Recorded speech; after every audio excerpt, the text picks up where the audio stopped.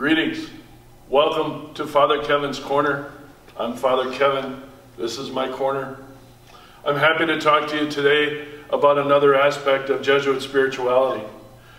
At the end of the spiritual exercises, St. Ignatius invites us to pray for contemplating to attain the love of God. Now, we're always given the love of God, but can I get it more?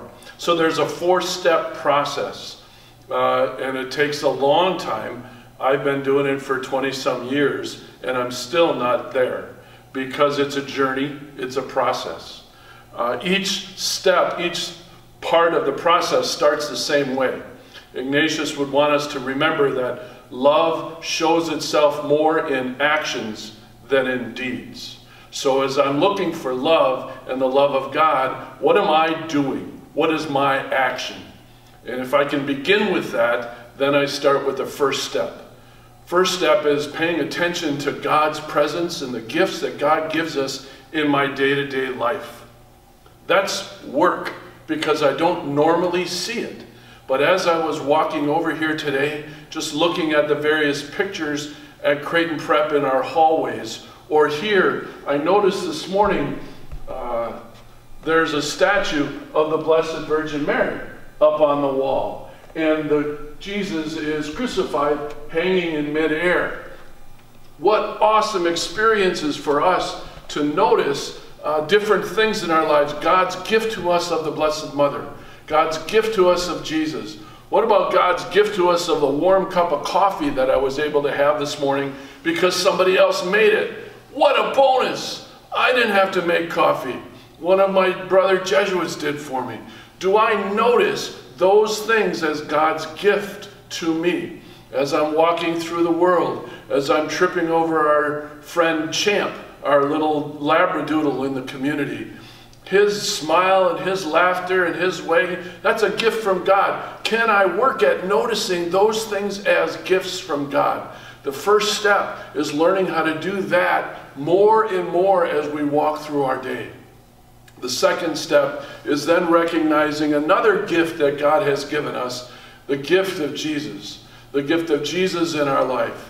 We spend time trying to understand who Jesus is.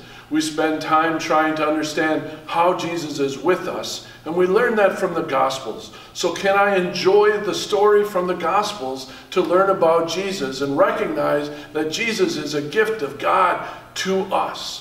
The third step then is that that God is working for us to notice His love. He labors in our world. He is participating in everything I do and say, in every relationship that I have with Him and with other people. That's the third step of this process. The more I can work at noticing the beauty of the world and how it's intricate and works, and how the beauty of Jesus and that God is working so that we can notice it more. The fourth step is then trying to bring that to others. What can I do to bring that love to other people, the people I meet, the people I know, the people that I love? Can I work with God in the process of bringing love to others? With all of that and the process that is, St. Ignatius invites us to end each prayer session, each moment, each try with the same prayer, and it's the Suscipe. It's the prayer that says, take, Lord, and receive all my memory, my understanding, my entire being. You gave it all to me. I return it to you, God. Give me only your love and your grace. That's enough for me. Your love and your grace. The more I can notice His love, the greater I'll be filled in this day-to-day life to bring that love for others. And really, that's what God wants for us anyway, isn't it? To be in His loving arms with and for all other people.